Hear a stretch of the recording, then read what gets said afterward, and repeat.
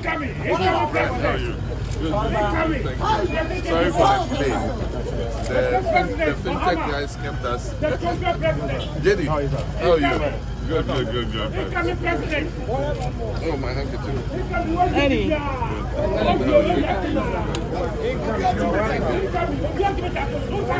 His Excellency the Great, you are welcome. Oh, the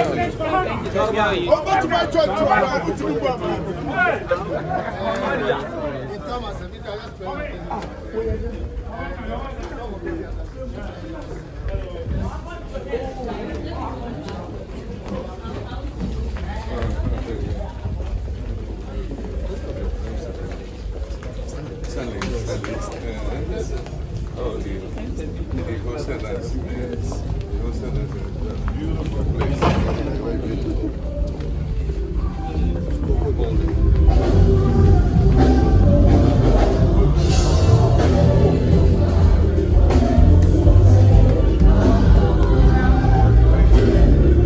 My spiritual father, Dr. Frank Official.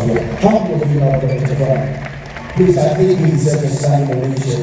Thank you so much. Please, come on, Ghana. Thank you, God, for everything that we've done over the 10 years. And Mommy, thank you. I do love you. Please clap the hands for my father once again. You will see him. And all the way from Zimbabwe, Bishop Philip. Yes, it was. How many of you are supposed to come out to Ghana? Thank you so much. We do love you. And every one of us, thank you so much for being a mother to us. We do love you so much. And I would want to make a presentation before we invite a special guest. Over the years, when God gave me the vision 10 years ago, I did not know how I was going to go by not living in Ghana. But God gave me a friend by the name of Appiah, who became our first IYES ambassador. We have 16 ambassadors now, and I've shared it here over and over. In 2017, when I didn't know what I was going to do, the people that promised me they failed. I reached out to Jackie that this is what we are going through, and she donated 50,000 seeds at that time. I told you about your hands. Let's clap our hands for Professor Nana. Clap your hands. Thank you, man. Thank you, man. So we would like to say to Jackie, please come. And I get it. I would want to call my spiritual mother, Mama Mary, to do this presentation for us. She was the first IYES ambassador. When nobody believed in the vision, she stood by us. And she said that, I know where this is going. So on behalf of the whole youth of Ghana, we would like to say thank you so much. I thought you would clap your hands. Come on. Keep clapping. Come on. Keep clapping. Thank you. Thank you so much. And I want to appreciate each and every one, all the speakers that have been through over the past 10 years. Last year, we were so honored to have the one and only Joyce Power. Please let's appreciate and acknowledge. Thank you so much. I keep getting phone calls what we did last year, and we also have Honorable SamGeorge. Thank you so much for that. Thank you. And yesterday, Miss Obobia Dako. Wow. Please let's clap our hands. Thank you so much for that wonderful act. Today there was a young person, a young lady, 14 years of age, that when I heard how eloquent she was, we decided to donate her to you. But in fact, I don't know if that lady will say, why should you come here. 14 years of age, the same way you made your parent, you want to donate her to you. Please come. How are you? Now this is your new mother. From today, your holiday night mentorship initiative. The same way you mentor Carol, this is your new daughter. Clap your hands, everyone. all my invited guests that have come from far and near, those that came from Amsterdam, those that came from the United States, those that came from the Netherlands, and those that came from Medina and Kasua, you too, you are part of it.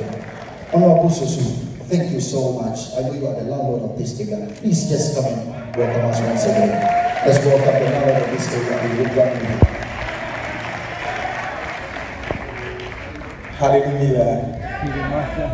I will, I can, I must. Let me say that these inspiring words from IYES has been the theme of all my educational outreaches I do in Medina. In fact, when we do our school tours, these are words that we bring in the mind of every individual, because I myself have seen the power of mentorship and how God is able to transform people from one direction to another. I've seen how I grew up on the streets of Accra, begging, sometimes begging for alms before going to school when I was at SamGeorge Grammar School.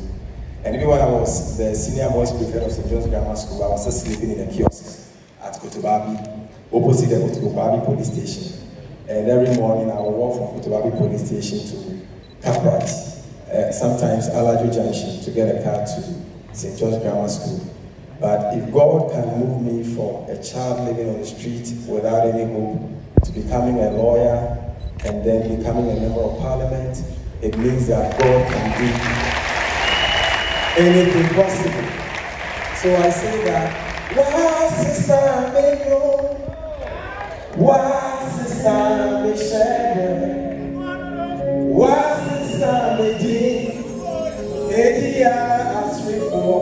is ceremony? And you may now I say, here I did. Oh, yeah. On behalf of the people of Medina, on behalf of the chiefs, the elders of Medina, all the imams, the pastors, the entire NDC fraternity of Medina constituency who are all represented here today. Medina, are you here? Yeah, Medina is here today. We want to warmly welcome His Excellency, the next President and the next Vice President of the Republic of Ghana to the Medina constituency. We love you. Welcome, Papa. Let's clap our hands to you. One day I learned something from, I don't know if I should say wrong lady. I was at the airport and SamGeorge was talking to the lady. And so SamGeorge brought the lady to me. After she said good morning, the next thing that came out of her mouth that I got shocked, I learned evangelism strategy was vote for Jada. I said, you don't know me. You've not even asked me my name. Dr. Mary is in the house. Let's laugh at her. Get up. I was shocked like I've never seen it before. She's like, good morning. And she just said, good morning. Vote for Jada. Thank you so much. I learned that Christians, you can win souls at any time. My senior brother, Prophet Daniel, is in the house. Let's appreciate Prophet Daniel. Thank you so much. My good friend, Honorable John Dumelo. Appreciate John Dumelo. Thank you so much. Honorable to yourself, thank you so much. Please appreciate the Professor Nana. Thank you so much. In 2020, I invited one of my friends from Kenya to speak at IYES. By the time was in Kumasi. For the first time, I had the privilege when Lucy Natasha visited His Excellency at his residence. So we had a video call, very short video call. Last 2 years, through my sister, Appiah, I had the privilege of introducing my friend, Dr. Stanley, to His Excellency. And when we were leaving, I think you have the pictures, I made a statement and said, this is what we have been doing over the years. We empower young people, and we will be honored to have you at our 10th anniversary. I was so shocked when he said that anything concerning the next generation, even if I have to cancel my appointment, I'm going to be there. That is the picture. I thought it was just sorry to say, a political statement, but he has proven to be a man of his words. And we are excited. Dr. Stanley called me and told me how we had a nice time with you last week. And I want to say thank you so much on behalf of the whole board of ambassadors that we do appreciate you. Please, with an IYES shout, with a standing ovation.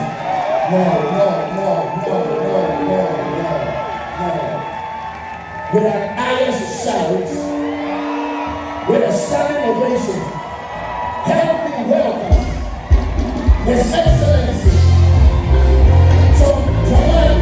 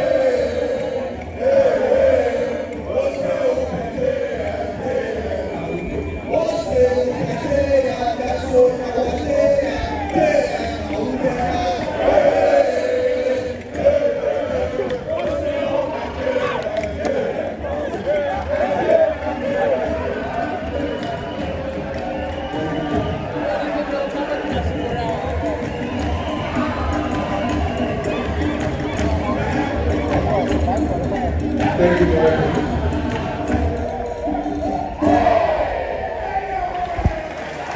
Thank you.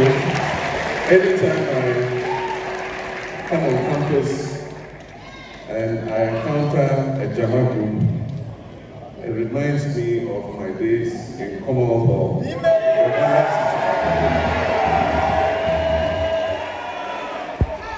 I won't go into details what happened there. But I would thank you very much. And I would thank for this kind of invitation. He has always come across as a brilliant, sharp, young man who has been a role model and a motivation to many young people. And as he said, the first time we encountered each other was when he invited the Kenyan evangelist. And before she left, I think she was leaving that same day, and she had asked to pay a courtesy call on me. And so we met and had a very fruitful spiritual time. And then again, of course, we met and he introduced me to his friend Stanley, who is also a young, up-and-coming Nigerian businessman. And he's built a beautiful hotel called Dumelo. And I was going to Nigeria to attend the award ceremony of Akin Additional Development Development Bank President. He has been awarded the Obafemi Award, the highest award, and he invited me to be present.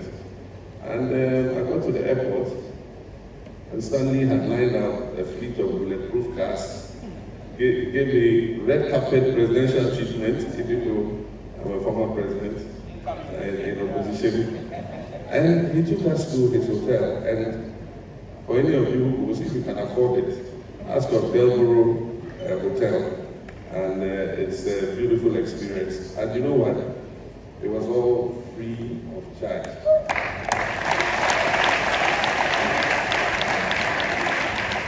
They didn't take one single naira. Accommodation, he put me in the presidential suite. You must all aspire to stay in that suite one day.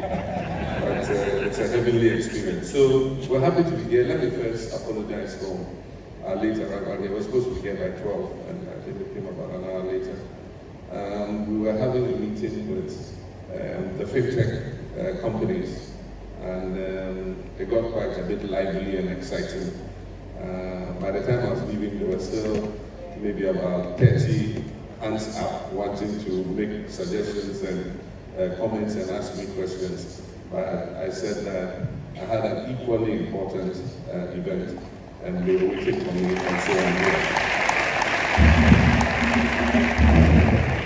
So let me begin by thanking my friend and brother, President Pastor Brian Amwating, and the leadership of the International Youth Empowerment Summit, IYES, for the invitation to be part of this celebration. I want to congratulate him and the President of the International Youth Empowerment for setting up an outstanding foundation that has positively shaped lives, impacted generations, and is today commemorating its 10th anniversary, so already 10 years. Congratulations for that. What IYES has accomplished is all the more commendable, given that the foundation is a non-profit, non-governmental, registered youth organization which has the sole and noble objective of inspiring and empowering the youth to greatness. I wish to express my greatest pleasure at being part of this impact, a confluence of brilliant minds and experiences reflecting a shared commitment to fostering positive change and making a lasting difference in the lives of young people. According to the 2021 Population and Housing Census, Ghana's population age structure has moved from one that was dominated by children who are categorized in the age group between 0 and 14, to one dominated by young people. And when we talk about young people, it's the people within the age group 15 to 35. And this has become the largest population group in our country according to the 2021 census. According to the census statistics, the proportion of children, that's 0 to 14, declined from 41.3% in 2000 to 35.3% in 2021. While that of young people, that is between 15 and 35, in 2000 increased to 38.2% in 2021, making it the new majority age group. So while children 0 to 14 currently stands at 35.3, young people aged 15 to 35 stands at 38.2. One of the reasons that I'm particularly excited and personally have a vested interest in the development and success of young people in Ghana is that my own children represent the youth age brackets, with the youngest of them being 16, that's Lady Farina, and there's one of them here, Sharaf, that's the third boy. And so my children fall within that group, and so I have a vested interest in making sure that young people of that age are able to live and recognize their full, to realize their full potential.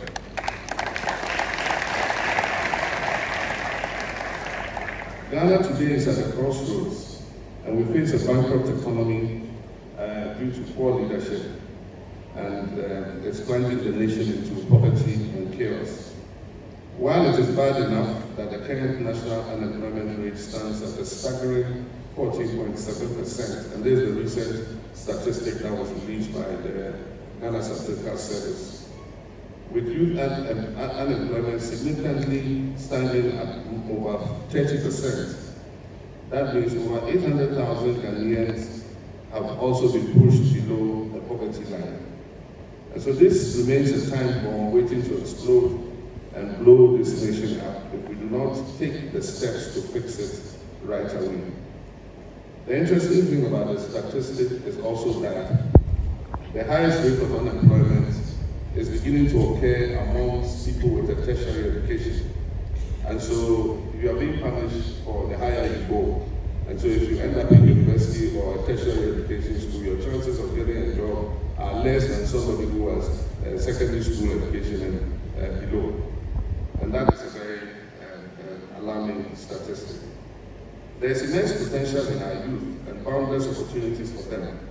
I therefore wish to express my happiness that they are developing and positioning themselves through innovative programs like the IYES. Coming from a social democratic tradition, I wish to stress the importance of inclusiveness and bridging the inequality gap across all demographics. I'm an advocate for investment in people, as well as the provision of essential structures and services to harness the potentials of our young people for national development. While it is the duty of the youth to dream, it is also the duty of responsible governments to provide that fertile and enabling environment that will enable the youth to break barriers and accomplish those dreams. It is in this light that the next NDC government has lined up a number of policies and programs that are tailored to the total development and harnessing of the potential of our young people so that they too can be leaders, as the primary objective of leadership is to make more leaders and not more followers. I also wish to emphasize that their leadership mindset will be vital in restoring our country back to the path of shared growth. We are committed to an all-round education system from basic to tertiary. And we also are committed to skills and technical training as a pivot for economic transformation, free TVET, free national apprenticeship programs, etc. And I'm happy to have Dr. Anni as my running mate.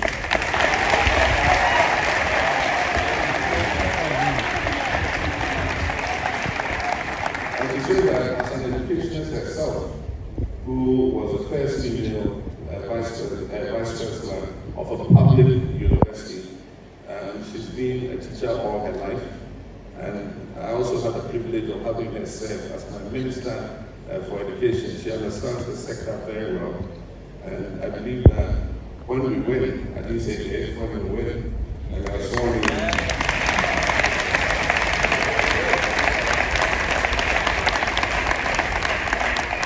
sworn in on 7th January, she will have oversight over the education sector, youth empowerment, women empowerment, health sector. She will have direct oversight over those sectors. And so the youth, you are in good hands, and I believe that we will be able to turn the fortunes of our education sector back, bring quality at the center of the learning outcomes that our children have. It's not enough to just increase the quantity of children like on a conveyor belt going through the education. They must come out of education with a positive learning experience that skills them up for the world of work. And I'm sure that she would see to that when she comes into office. Technical and vocational education training will be completely free. And then we'll also introduce the free national apprenticeship program. There are many of the children who fall through the cracks, even at the basic level. They're not able to continue into secondary for some reasons that are unavoidable. And then after secondary education, many are not able to continue into tertiary education, so they come out of school. It's not that they do not have a talent, and I've said several times that If you take two children, maybe even belonging to the same parents, and you put them in the same class, you find that one is very quick to learn and to catch everything the teacher said. Another one is slow, and often we say in our local language, wahong, that's what they will say, and it becomes a stigma against that child. But you take those same two children and put them in an environment where they have to learn a skill with their hands, and you find that the one who said wahong will catch it faster than the one who is thought to be more intelligent. And so every child has his talent, and we must let every child be able to realize their full potential.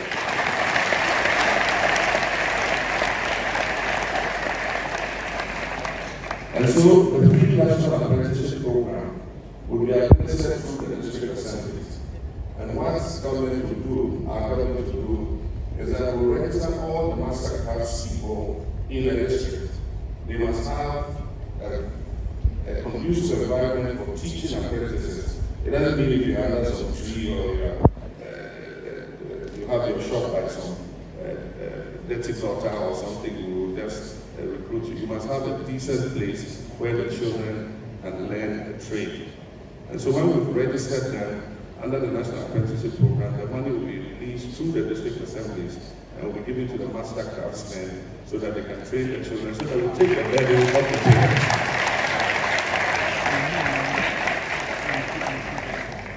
And this will give all children an opportunity either to pursue an education till their potentials can sustain it, or to learn a skill and a trade when they come out of school.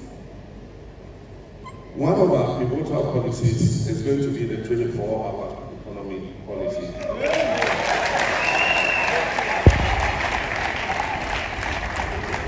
And we believe that as a key policy, it is going to change the structure of our economy.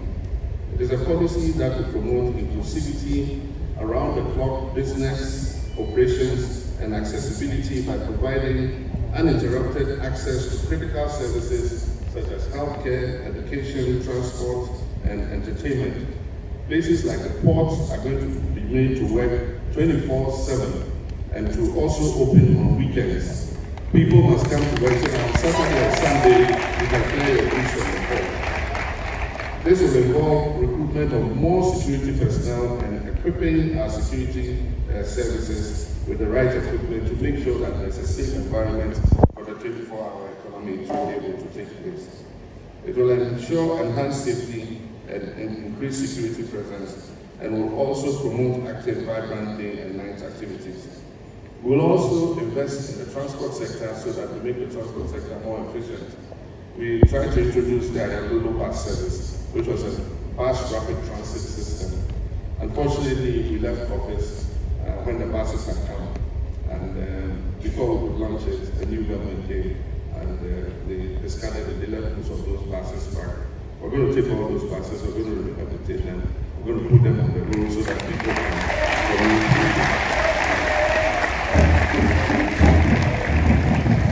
We believe that we must invest in infrastructure that is transformative. And so we believe we must put money in key infrastructure that will help to turn our economy around. And that's why we have a program called the Big Push. And the Big Push is going to be funded through many sources. But one of the principal sources for the Big Push is going to be the annual budget funding amount, which is the share of our oil revenues that go into the budget. It will be strictly dedicated to transformative infrastructure that includes railways. It will include dualizing the road to major cities like from Accra to Kumasi. We'll have a 6-lane dual carriage lane. Accra to Cape Coast, Accra to Aflawo, and other places will have dual carriage lanes.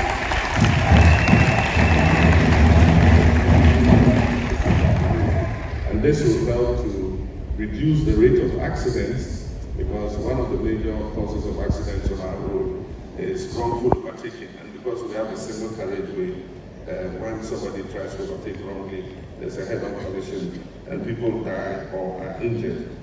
We're also going to invest part of the money in development of the ICT sector. And when I was with the fintechs, I told them we're going to establish a fintech growth fund, and we're going to put $50 million for all fintech startups. So you young people who come out of school,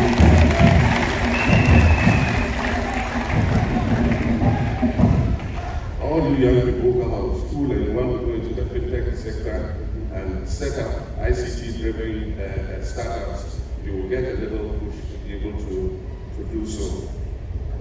Agriculture is going to be one of the major pillars of our new administration.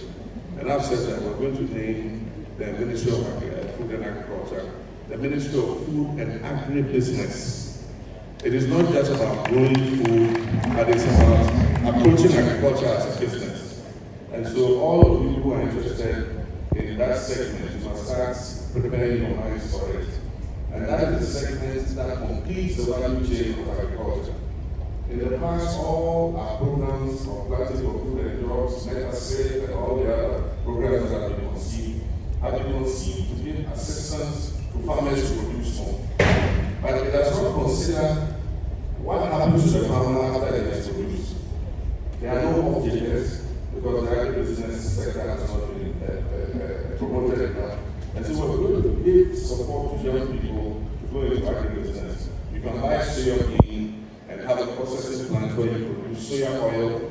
The cake that is left from the soya bean, you can do it into poultry feed and present it to the market. There's so many things that we can do. And we will go after this very deliberately.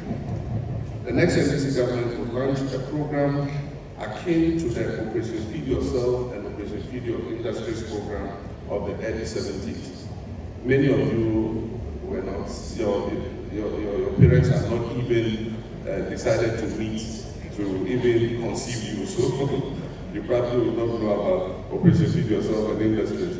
But this was during the Achampon regime, and it was a deliberate policy to get Ghanaians interested in agriculture and make Ghana more self-reliant. If you're self-reliant, nobody can dictate to you. Today, the reason we're being threatened about the LGBTQ is because we depend on others for funding different kinds of programs and things, and that is why our president is reluctant to sign SamGeorge's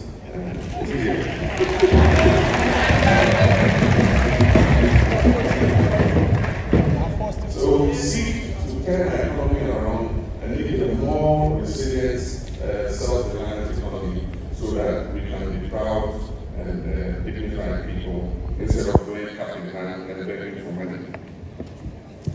The good book in Matthew 5:16 says, "Let your light shine before others, that they may see your good deeds and glorify your Father in heaven."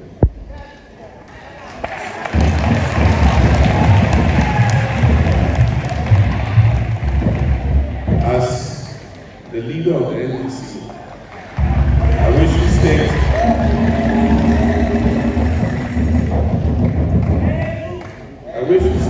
that our party stands ready to support the enablement of that latent light in the youth in order to make it shine brightly. The youth of this country should therefore join us to deliver responsive and responsible governance that will lead to shared prosperity for all. I have always said that you cannot be successful and you cannot fix challenges if you cannot take responsibility. If things are going wrong, you were elected for a time such as this, and you must take responsibility and bring all the intellectual minds in the country to try and fix the problem. And that's the same challenge I was faced with when we had Dumelo. It's like karma repeats itself. There was a disruption of the West African gas pipeline. A ship's anchor broke the West African gas pipeline. That was bringing us gas from Nigeria to Ghana. And we were using that gas to run Suno Masobi and our thermal assets in the east. And so all of a sudden we lost all those assets because Suno Masobi was made to run only on gas. It couldn't run on any other fuel. And so immediately almost 300 megawatts was off. So we didn't have enough generation. Apart from that, the financial legacy debts were a problem. And so we took responsibility. said, okay, do so as a reality, we will take responsibility, even though the challenge had come over a period. There had not been enough investment in generation, and also a debt had been accumulated because the independent power producers were not being paid on time. But it all crystallized when the West African gas pipeline got broken. Today, some submarine cable too. I don't know whether some whales or marine spirits went under. But they got to break the undersea optical fiber cables. And so you will notice that you're having problems with your internet. At the time the West African gas pipeline was broken, I said that it was an act of God, and it was not caused, it wasn't caused by any particular person. And they said, no, you are president, you are responsible. You are responsible for the lives of.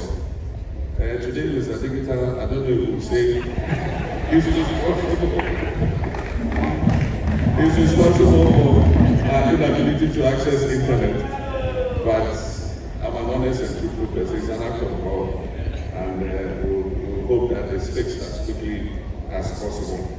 And so let me congratulate IYES once again, and wish Pastor Brian and the leadership, the mentors and the mentees, every success in all your endeavors. And please know that you have our support, and that, in government, we will continue to collaborate with IYES so that we're able to mentor young children and give them